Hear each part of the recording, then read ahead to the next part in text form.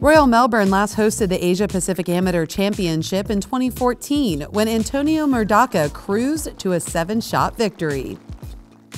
Playing in that edition was 3-time DP World Tour winner and 2021 Bermuda Championship champion Lucas Herbert, who has fond memories of his time playing here at the AAC.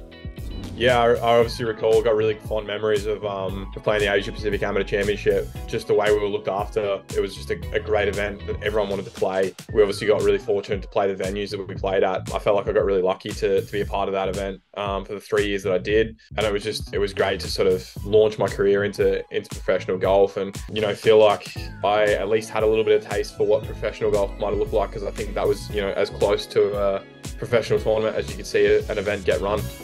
I think Royal Melbourne is a great venue. It's going to be a great challenge for the guys, and I think I'm looking forward to seeing how our Australian guys go anyway.